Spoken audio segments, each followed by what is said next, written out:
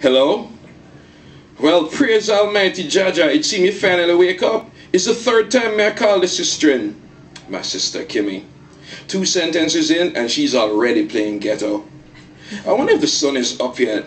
I don't know if I'm up for either it or her this morning. I was really tired. Too much party last night. You hear me? I said you had too much party last night. You're not going to ask me what you must take for it. I already know.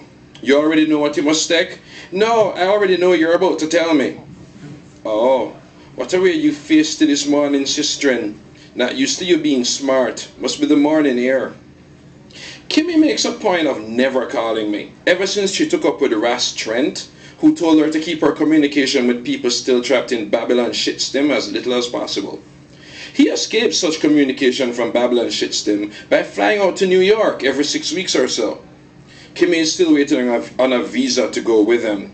You'd think that Ras Trent, son of the Minister of Foreign Affairs and Trade, could arrange a visa for his queen woman. You'd think the same queen woman would read something into him not even bothering to try. But everything in Jamaica is up for sale, even an American visa, and I have things to do today. How can I help you, Kimmy?